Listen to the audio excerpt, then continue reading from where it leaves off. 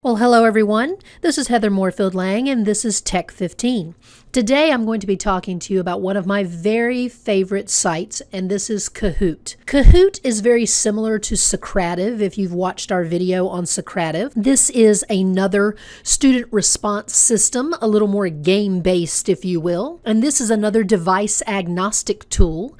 This is where anyone on a laptop, in a computer lab, with a device or a smartphone, your students can give you responses to questions, information, polls, or other things that you are trying to glean from them. Kahoot is a student response system. You can also use this in conferences, professional development. You can use it in any situation or setting where you would like to be able to get responses from a large amount of people.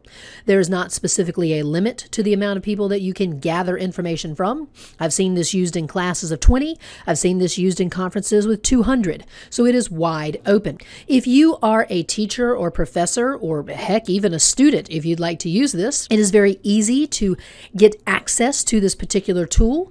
To start using Kahoot and to actually build your questions and quizzes in Kahoot, you want to actually go to getkahoot.com. That's where you actually build everything in Kahoot. And then you go right here to get my free account. It's very quick, very easy. And the only person who actually has to build an account is the person asking the questions. The teacher, the professor, the coordinator, the person presenting, whatever the case may be. If you already have an account, you click on sign in and you sign in. Once you are in, you have multiple options. You can create a new Kahoot. You have your My Kahoots. Right now, you'll see that I have 3. You have options to go and look at other people's public Kahoots, and you could actually use those if you wished for your own. Most people tend to create their own. And then from there, you can look at facts about the site, as well as support if you have questions. You can create quizzes, discussions, or you can do a survey. And then from here, you can look at your stats. Kahoot will actually allow you to create reports. You can send them to Google Drive. You can actually have different types of questions. You can see how many times something has been played, how many players have played with you, with your different quizzes and Kahoots and discussions, things along those lines. So for this, I'm going to create a new Kahoot. I'm going to choose, for today, I'm going to do a quiz, and I'm going to start by asking or giving it a name. So let's start by giving the quiz a name. I'm going to call this Library Orientation. That's what I'll create mine to be. And then we go. So my very first question, and I'm just going to do one today. So for instance, where do you go to check out books in the library? And then if I would like, I can choose a file.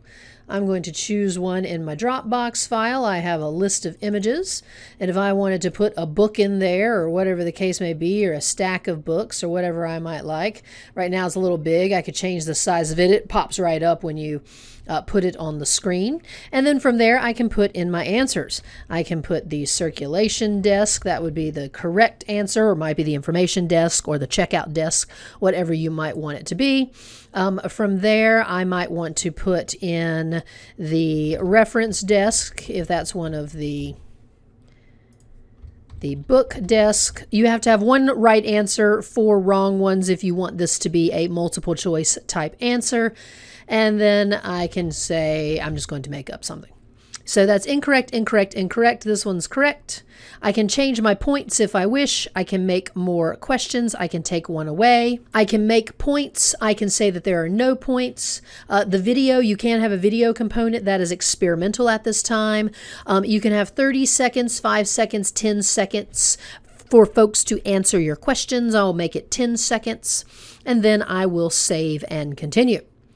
And I can have a description of my quiz.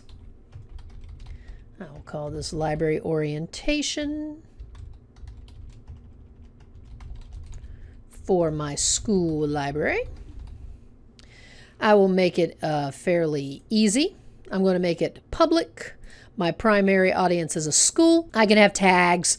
I can have keywords. I'm not going to worry about that today, but that's how you generally set it up. This particular one is in English. And if you want it to be public, it will go into public Kahoots. You can make it private if you wanted it to only be for you. And that is totally fine. You can do that as well. And then you save. And then you can do a cover. You can have a picture, and you can have an image as the cover of that particular quiz if you wish. I'm going to put in the I live dangerously, I read in the bathtub. Why not? Some of them look a little small right here, but don't worry, they show up later on. You can also do videos. Videos at this time are experimental. They're still working with that. And then at this point, we can preview it, we can edit it, or we can play. And if you're ready to play, you click play now, and that does take us to Kahoot and play. And the way that you play is what you do is you tell the folks who are playing with you when you click launch. You're going to tell folks to join you at Kahoot It. What's going to happen is you're going to have the words Kahoot It, and anyone who wants to join you, they will go onto their device, their smartphone, their laptops, their tablets, their computers in their lab, wherever. They just go to Kahoot It.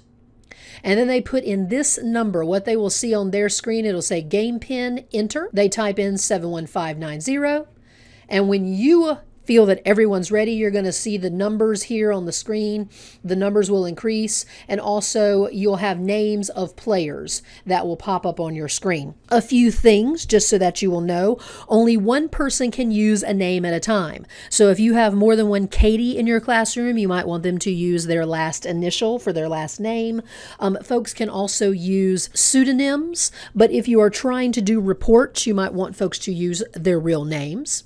And then from here, you can start. So this is a very quick video about Kahoot, a quick and easy way to have early questions in your class, late questions or exit ticket class questions in your class. This is a quick and easy way to check and see about information or knowledge, or to gather knowledge during a class or a professional development workshop or during a conference. Students love it. It's a lot of fun.